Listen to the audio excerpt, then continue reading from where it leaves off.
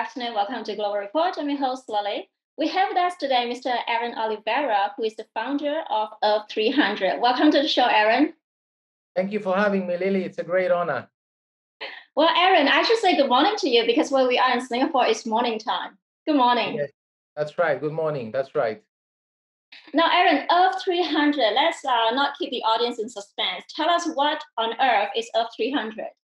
Yeah, Lily, thank you so much. So Earth 300 is an organization, a project that's rooted in the need to end global warming and tackle the climate crisis. And it's an initiative that was launched to ring the climate alarm on a global scale and inspire the largest and greatest collaborative climate action effort in history. Essentially, it's really to address global warming and wake up the world as to the fact that we need to make changes in our daily lives and what we're doing if we are to avert, extreme weather events and extreme warming. So that's what Earth 300 is. And I see a picture of a vessel right behind you. Is this the Earth 300 you're talking about? That's going to be ensuring the survival of humanity for generations to come. Yeah, that's right. So essentially, what it is, Lily, it's we're facing a global crisis, and we wanted to wake up the world in a global way. So what we did was that we had a vessel designed as an oceanographic research vessel that's been designed as an extreme technology platform for science, research, and innovation on the oceans. And it's been designed to be with striking aesthetics, to be something that's recognized by everyone around the world. And so the idea was to make sure that when we launched the project and to attract people's attention, we would have an object, that would go around the world with a community of 160 scientists on board. So we have a 160 strong strike force of scientists ranging from marine to land to atmospheric and space scientists, as well as experts in residence or different folks from different walks of life. So for example, we'll have economists and entrepreneurs, explorers, we'll have artists, we'll have activists, we'll have journalists, filmmakers, all of the different perspectives coming together to solve the climate crisis. Neri Oxman from the MIT Media Lab said that you don't solve the climate crisis with a PhD in thermodynamics. So you need a systemic approach. So we're using global systems thinking to address that and building an incredible vessel, to serve as an emblem for sustainability. And we call it the Olympic torch of global science, something that everybody will see and they'll be inspired to be part of. So let me get it right. You are going to bring all these great minds together onto this vessel to look for solutions. Is that correct? That's correct. The idea was to create a confluence of brilliance of all of the smartest and brightest and most influential, most diverse group of people on the planet, putting them on a vessel that would be truly global, because the climate crisis is a global crisis again. And so we needed to take a global perspective. And so the idea is that this vessel is going around the world. Again, the climate crisis is really coming out of the fact that there's a lot of warming and the oceans are warming. And so if you want to study the oceans, you need to be on it. We wanted a global object that would go around the world, visiting all continents. It can visit 150 non-landlocked countries, and really be a global ambassador for science, for sustainability, and of course, for ringing the climate alarm, on a global scale. That makes a lot of sense to me because climate change is really one of the most complex issues facing humanity today. There's so many dimensions to it, right? There's political, there's economic, there's social, there's ethical, there's moral. So it only makes sense that we're assembling this multitude of diverse talents to seek solutions to this crisis. Tell us, who are some of the names that you have assembled already? Yeah, so look, what we did in terms of the technology, we've partnered with IBM in Singapore, and now we are moving that up. And the idea is for them to help us to build this as a next generation platform for state-of-the-art science at sea, right? So we'll have frontier technologies like quantum, AI, and robotics. And with these technologies, the idea is putting the smartest and brightest people on the planet on the vessel with access to a level of technology that would have been unparalleled maybe 100 years ago, even 20 years ago, but very possible today. And the idea would be for them to pioneer catalytic blockbuster solutions to address the world's most pressing problems. So as you said, in 2018, the United Nations Intergovernmental Panel for Climate Change published a report saying that we had 12 years to transform civilization if we wanted to avert 1.5-degree warming, at which point there are really catastrophic events on a daily basis. And so that's why the idea of building something iconic and something that would be done on a very next level platform made a lot of sense, really putting the spotlight on the climate crisis in a positive way, to allow people to dream, but also to demo and come together and see this as a great opportunity really to cooperate on a global scale. So I hear IBM. Is there any other organizations that are coming on, or any specific individuals whose names Yeah, that absolutely. Absolutely. I mean, look, we've launched as a tabula rasa, in terms of an inclusive platform. So we haven't partnered openly with educational institutions, but we are in talks with a few of them right now. And in terms of the people we have on our team, we've hired a gentleman called Viktor Zykov, who used to lead the world's most advanced oceanographic research vessel last year, which was it was owned by Eric Schmidt of Google from the Schmidt Ocean Institute. Now this year, of course, the Ocean X by Ray Dalio has been launched, so that's more advanced. But Viktor Zykov was with them, and he's with us now. And we also have advising us, the global chief technology officer for smart cities for one of the world's leading companies. He's based in Singapore. It's called Martin Yates. We have a lot of really interesting people coming around us now and joining us, and certainly the line of organizations aligning themselves with us is quite long. We've got a foundation called the Worldview Impact Foundation, whose mission is to plant 1 billion trees, and they've done the Tho Heyerdahl Park in Myanmar, where they've planted 1 million trees already there. Sorry, 2 million. So they're also partnering with us. So we have organizations like this, and then of course on the technology front, we've partnered with Power, and that relates to our propulsion system. So we're going to be a nuclear mega vessel, but it's a new advanced atomic energy that we're using. It's really a radical departure from traditional atomic, which uses pressurized water reactor and can explode. It's dangerous. This one cannot explode. It cannot melt down. It's safe. It's sustainable. It's really, and it's very efficient. So it's almost 100% efficient, whereas traditional nuclear is almost 100% inefficient. It uses very little efficiency. Traditional nuclear is like 1% efficiency. This one is almost 99% efficiency. Now, what is the difference here? Because I'm no expert, but when people hear nuclear, we're thinking of all the safety aspects. So when you say this one doesn't explode, what exactly is this? How different is it? Yeah, so great question. So essentially here we're using the molten salt reactor. It's the technology that was actually developed in the 60s, but was put on the shelf and it wasn't developed for political reasons. But it's using liquid salts, which boil at very high temperatures, so fission occurs at 800 degrees, the splitting of atoms where you create heat. And the salts only boil at 2000 degrees, so there's no chance of any pressure being created, any steam. When you have steam, it creates a lot of pressure, which is what traditional reactors used. And of course, we have the terrible examples of horrific accidents that have happened at Fukushima and Chernobyl, but you've got to look at what's what. I mean, when you look at why that happens, even for example, in Chernobyl, the nuclear power plants were not covered as usual, as they're meant to be covered. And again, that's using traditional nuclear. So it's a little bit about education, right? I like to compare it to how dangerous a shark looks versus a mosquito, right? The shark looks very dangerous, but in reality, it only kills 7 people a year. A mosquito kills almost 1 million people a year, but you don't get scared of a mosquito. So it's all to do with education and really let the public know that this is a safe way to develop nuclear. Now, you mentioned this was a technology that was developed back in the 60s, but it was shelved because of political reasons. How have you managed to overcome those political hurdles to bring it back to the scene? Well, I mean, look, now the US government is behind this new technology. So the Department of Energy just issued a grant to a consortium of 9 companies in the US. One of those companies is called TerraPower. They also have a company called 3M or Renault from France, Bechtel, and Power is the company that we've partnered with. So they are our technology partners for this nuclear, and they're adapting this technology for maritime. So now the US government is behind it. Things have changed. I mean, it's been 60 years, right? So now that is not an issue anymore. And the first prototype should be already on land by 2024, 2025. Now, as you were going through the names, somebody just popped into my mind because I had an hour-long conversation with one of the brilliant minds that you have gathered, and that's John Merriman. He's actually based in Hawaii. We should give a shout out to him now. Hi, John. Hey, John, how you doing? Yeah, so I recall in my hour-long conversation with John, he said this.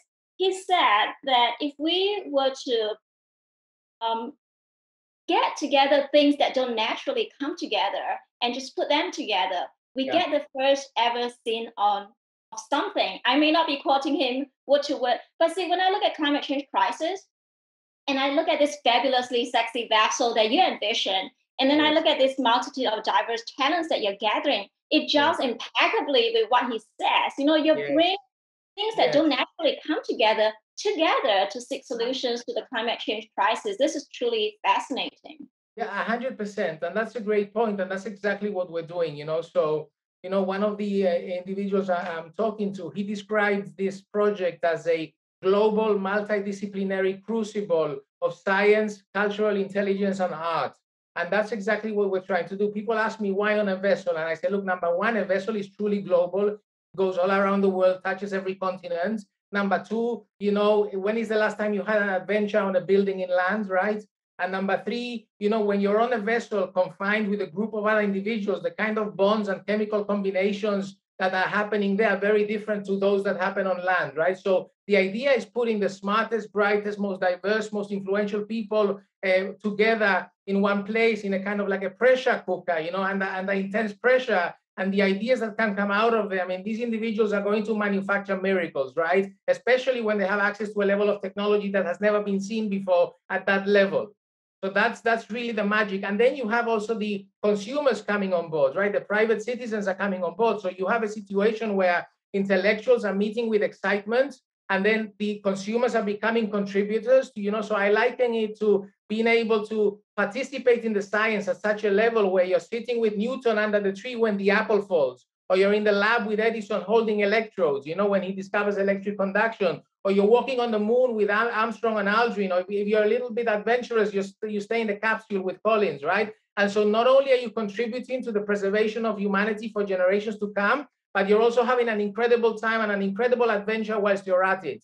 And even the way the interiors will be designed will be something from another world, right? It will not be something that you're used to, you know? So we are taking a very different approach, you know, and I describe this vessel as a kind of a mix of a Silicon Valley meets SpaceX, meets Davos, meets NASA, meets Disney. You know, you put all of that together, and when people come on board, especially the wealthy people who are coming on board, they can go online and buy anything they want. But what they cannot buy is a new mental model with which to see the world, right? So when they come on board the vessel, we want them to be we want it to be a mind-blowing and life-transforming experience, you know, where they realize that they've been missing out on the greater picture all of a sudden, and they see something new, and we are able to change their mindsets. And that's really the ultimate goal of the project, is really to elevate human consciousness and allow people to realize that, you know, we are not apart from nature, we're a part of nature, right? And that's really what it is. And with this vessel designed as a scientific sculpture for the oceans, we want to certainly capture people's attention, but also their hearts and their imaginations for them to come along with us on the ride.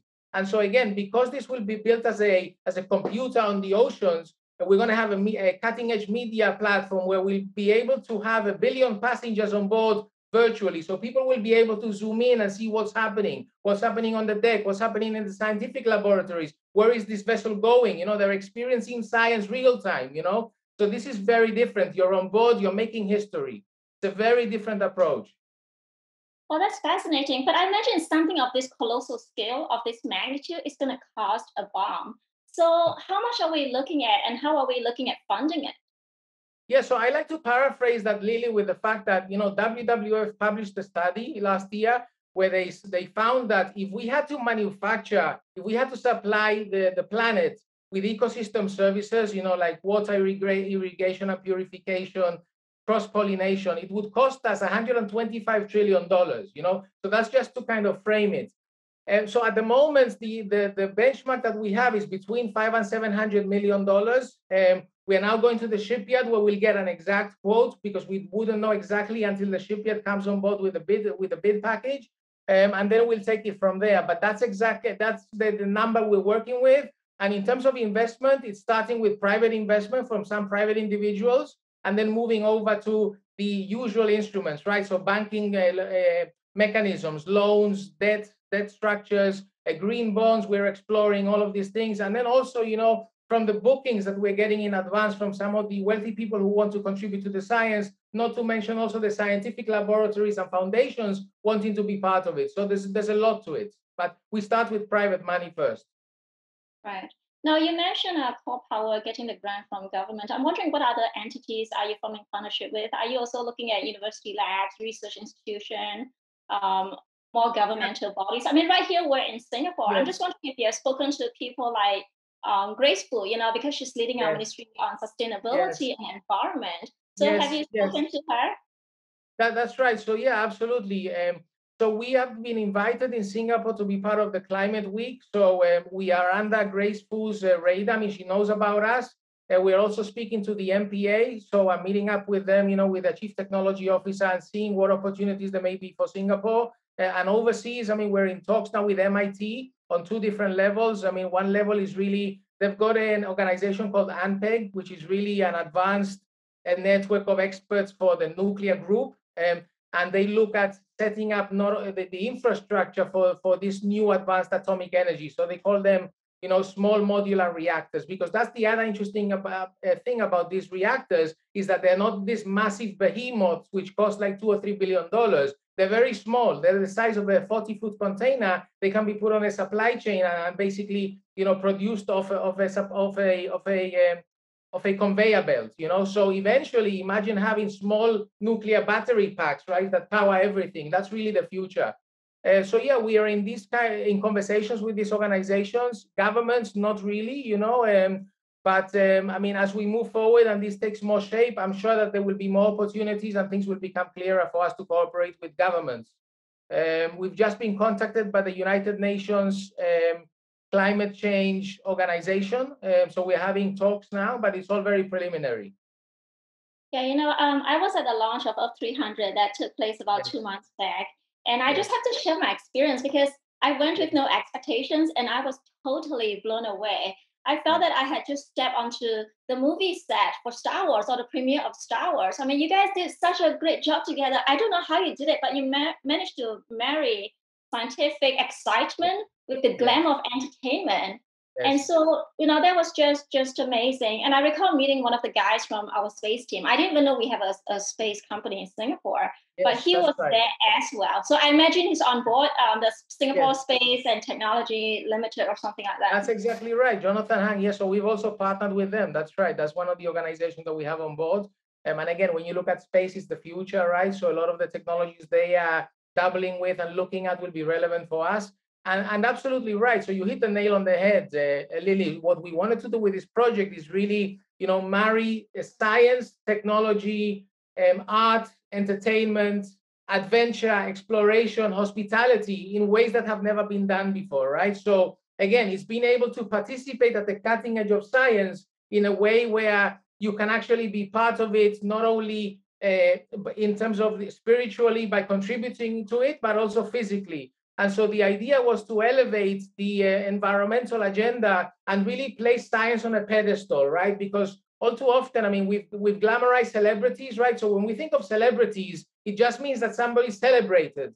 But the only celebrities that are celebrated today are really actors, artists, and musicians. So I think, that scientists are the real celebrities. They are the ones who allow us to move forward, right? I mean, societies are built on the backs of great scientists and inventors and engineers who nobody really knows about, right? When you ask the average person on the street, who's your favorite scientist?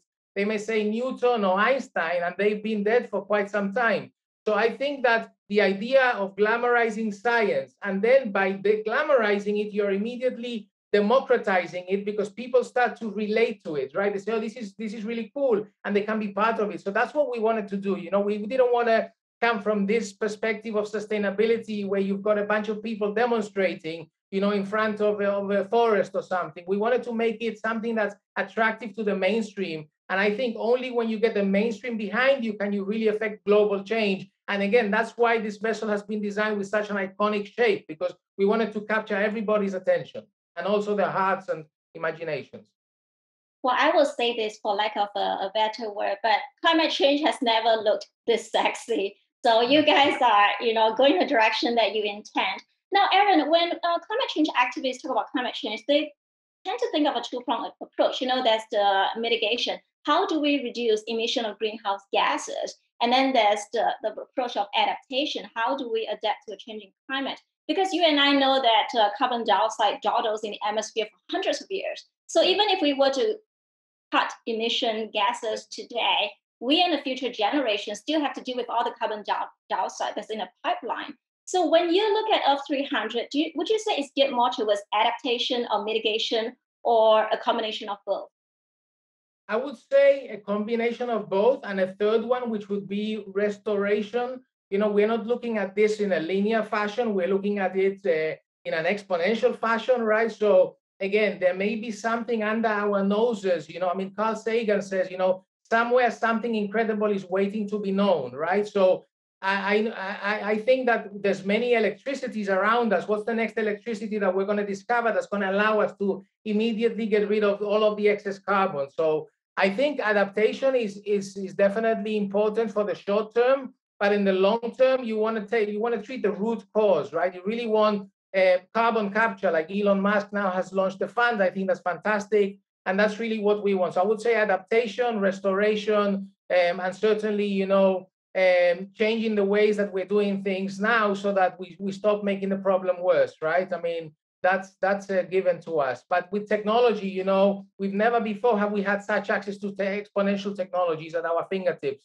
So I think we're living in a really daunting time in human history because of climate change. We're facing a fundamental existential crisis, which most people are not really aware of. They think climate change is something happening in the polar ice caps, or in island nations.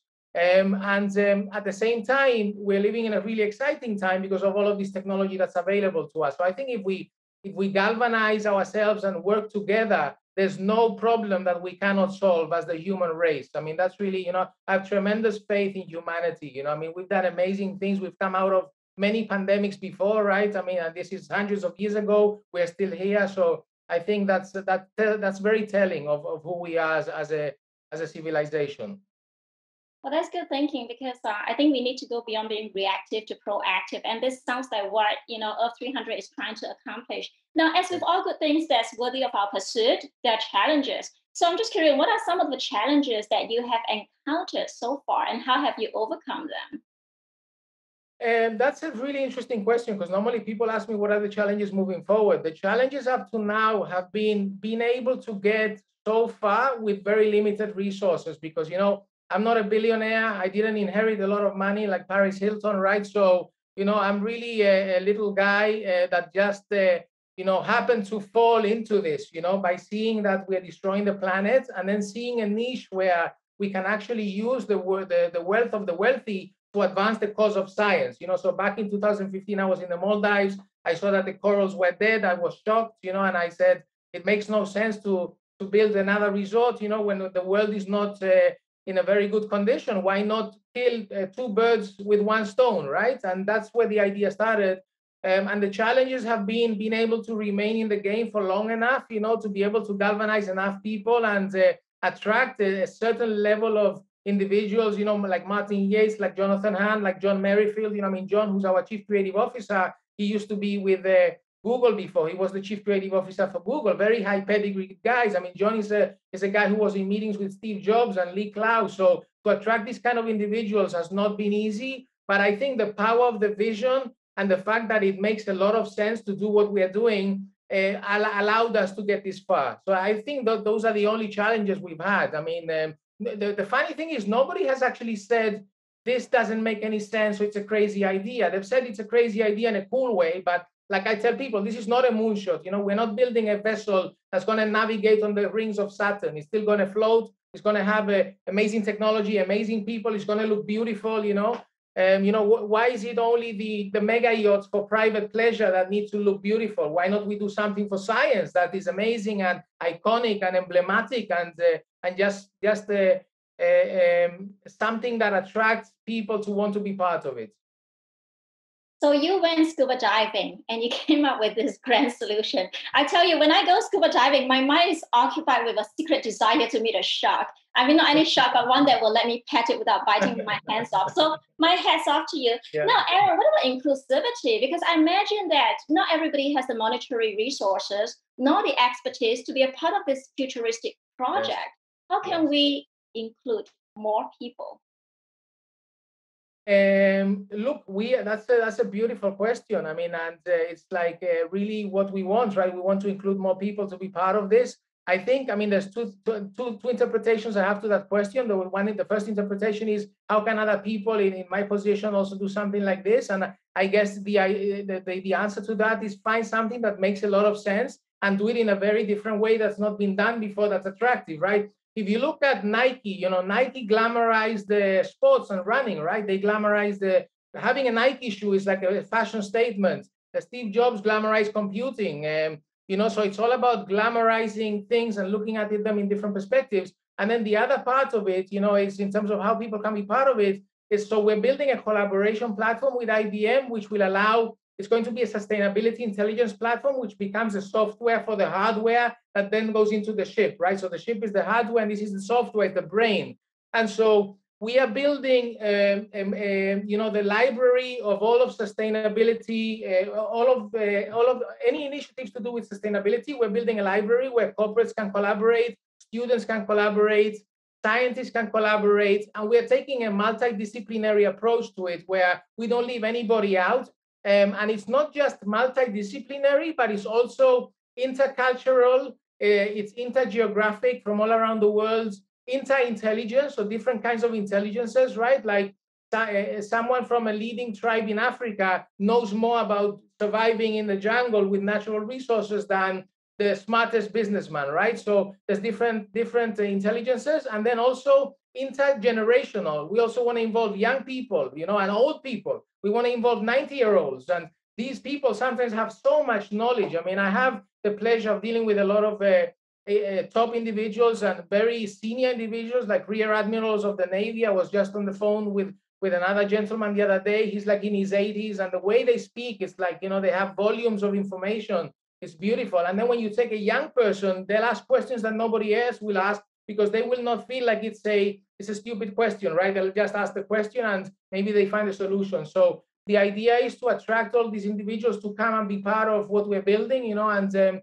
we are plugging them into this platform. That's what we're doing at the moment. Well, I'm very here to, hear you mention the old and the young. I mean, where I'm living here, I have a 7-year-old climate change police who will never let me discuss anything that can be recycled. Well, Aaron, we have just a minute to close. Before we go, I just want to drive home the point how real climate change is. Let me just touch on 3 points for the audience, if I can remember.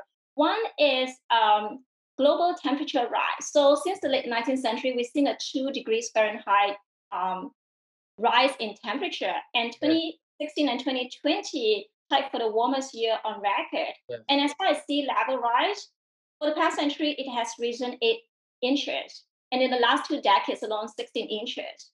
And last but not least is the melting of the polar caps, as you have mentioned. So Greenland lost 279 billion tons of ice from 1993 to 2019, and Antarctica lost 149 billion tons of ice from 1993 to 2019. And that is a loss on an annual basis. That's not the totality. So climate change is very real. And I just want to end by thanking you, Aaron, for your ambition and your passion in bringing together the brightest minds to solve this climate change crisis. I commend your courage and I commend your vision. And I feel immensely privileged to be a part of this in my own small way. So thank you so much, Aaron. Thank you very much. Thank you, Lily. You're a gracious host. Thank you for this opportunity. Thank you. And I'll see you around town. Yes, thank you so much. Yes, look forward to that. All right. Thank you.